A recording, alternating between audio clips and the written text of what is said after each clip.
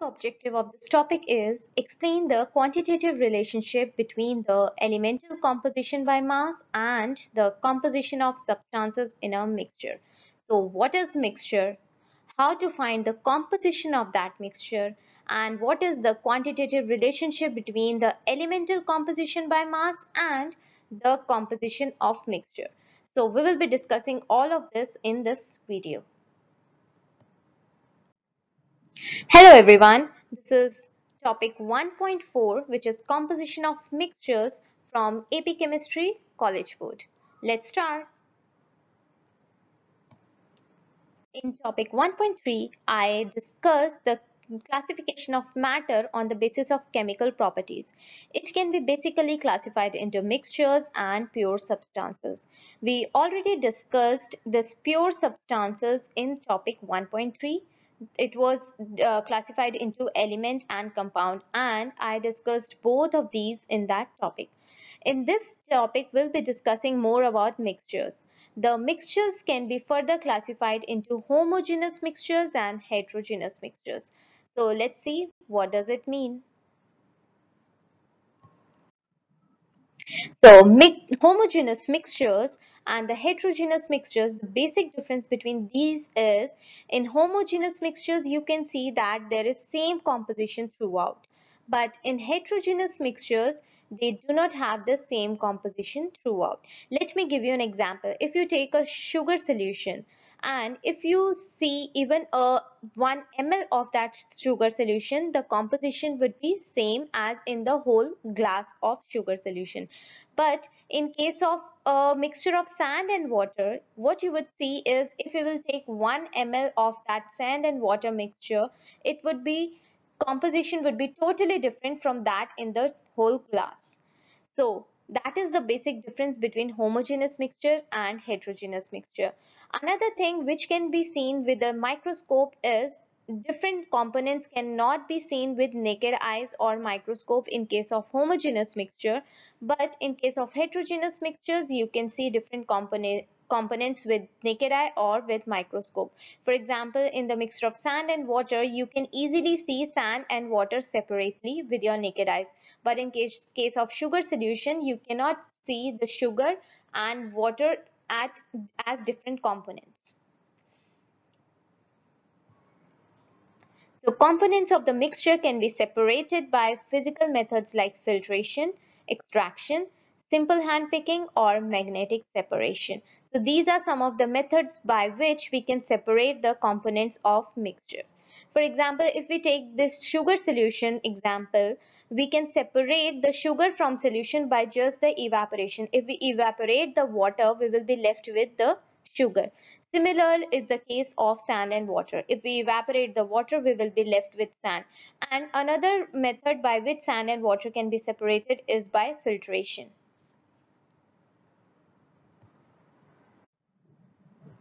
This is the flow chart by which we can see that what type of component is it.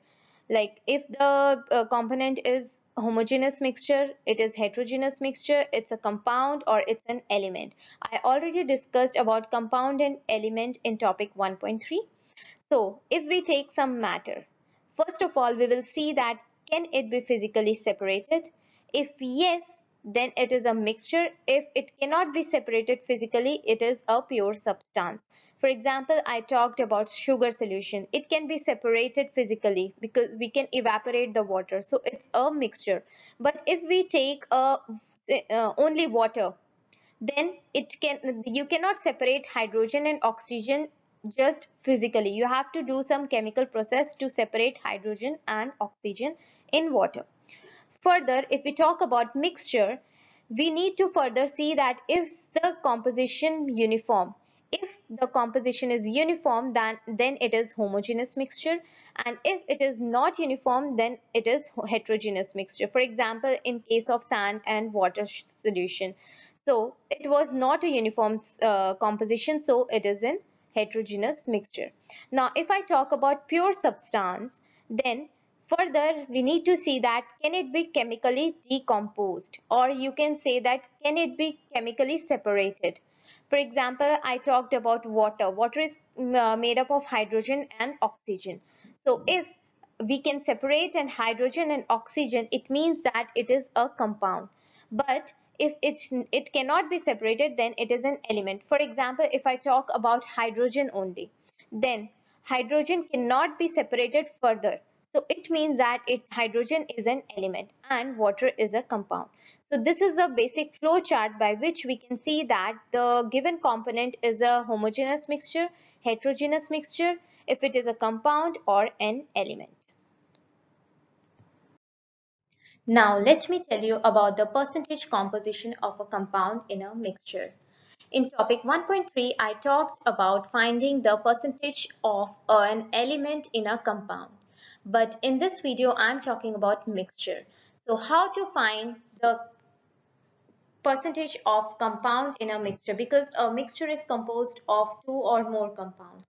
So if we want to find the percentage composition of a single compound and in that mixture, then the formula is mass of that compound divided by total mass of mixture multiplied by 100. Now let's use this formula in an example.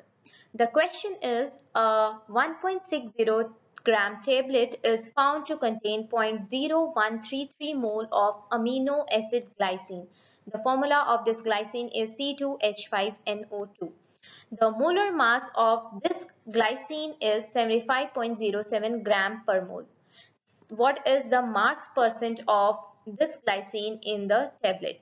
So we are told that there is a tablet whose mass is given, and that tablet contains a glycine, and the glycine mole is 0.0133 mole. The molar mass of that glycine is also given, and we need to find the mass percent. So to find the mass percent, we need to know the mass of that compound, but we are given the mole and the molar mass. So by applying the mole concept, we will find the mass of that compound. Let's try doing it.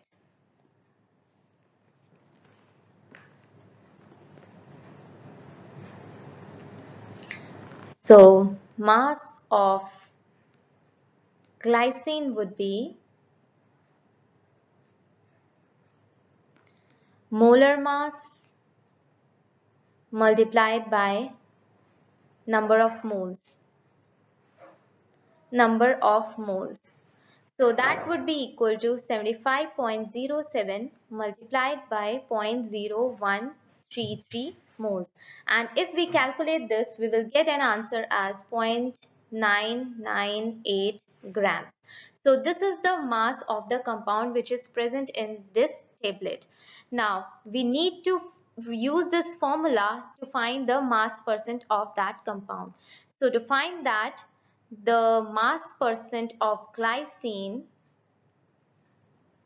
would be equal to, mass of that compound would be 0.998, which we found out now, divided by total mass of mixture, which is given as 1.60 grams, multiplied by 100. And if we find this, if we calculate this, we will get an answer as 62.4%. So this percent of glycine is present in this 1.60 gram tablet. So like this, we can find the mass percent of a compound in a mixture. Now let's see this example. The question is, a student determines that a 3.0 gram mixture of zinc oxide and silver oxide contains 0.010 mole of zinc oxide. Based on the student's measurement, what is the mass percent of zinc in the mixture? So it's given that there is a mixture of zinc oxide and silver oxide, and this mixture has 0.010 mole of zinc oxide, and we need to find the mass percent of zinc in this mixture. So if 0.010 mole of zinc oxide is present, it means that zinc would also be 0.010 mole. So let's write down this thing. So zinc oxide is 0.010 mole. It means that zinc is also 0.010 mole. Now the molar mass of zinc is zinc is 65.38 gram per mole. Now what we would do is we will find the mass of zinc like we did in the previous question, that is molar mass multiplied by number of moles, which will again give 65.38 multiplied by 0.010 mole, and as an answer we will get as 0.654, we can write it as 0.654 grams. So this is mass of zinc. Now we need to find the mass percent. We will again use the same formula as we did in the previous question, which is mass of zinc divided by mass of the mixture multiplied by 100. So if we calculate this, we will get an answer as 22%. So 22% of zinc is present in this mixture. So if we are given a question in which we need to find the mass percent of compound, we can find it.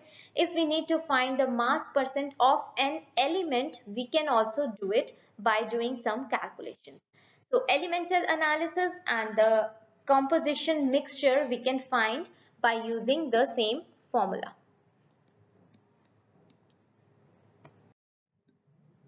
Now let's see another question. The question is, a 1.60 gram calcium supplement contains 37.8% calcium by mass. The calcium is present in the supplement as CaCO3, which is calcium carbonate. The molar mass of calcium carbonate is 100.09 grams per mole. How many grams of CaCO3, that is calcium carbonate, are in the calcium supplement? So in this question, the mass percent of calcium is given, okay, and we need to find the grams of calcium carbonate. So how do we do this? So if we still remember the formula for the mass percent of compound, it was mass percent of compound was equal to mass of compound. Here it is calcium upon mixture, mass of mixture multiplied by 100. So here we have the value of mass percent, which is 37.8. Mass of calcium we need to find, we write it as X. Mass of mixture is 1.60 multiplied by 100. So if we solve this X, we will get an answer as 0.605 grams. So this is the mass of calcium which is present in this calcium supplement. Now we need to find the mass of calcium carbonate. We have the mass of calcium, we need to find the mass of calcium carbonate. So we will apply the dimensional analysis here. We need to find the mass of calcium carbonate. So what we will do is we will write the molar mass of calcium carbonate, which is 100.09. You can see in the question also that thing. Grams of calcium carbonate upon molar mass of calcium, which is 40 grams of calcium. 1 mole of calcium contains 40 grams of calcium multiplied by this mass, 0.605 grams of calcium. So from this we will get the mass of calcium carbonate.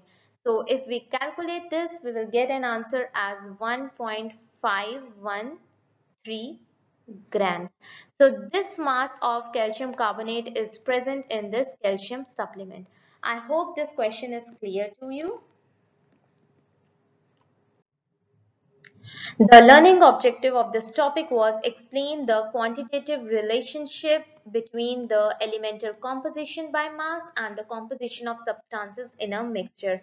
I talked about what is mixture. I talked that how can we find the composition of that mixture. I talked about the elemental composition and also the quantitative relationship between the elemental composition by mass as well as the composition of substances in a mixture by using the examples. So I hope this topic is clear to you. Thank you. Please like and subscribe to the channel Log Iota and press the bell icon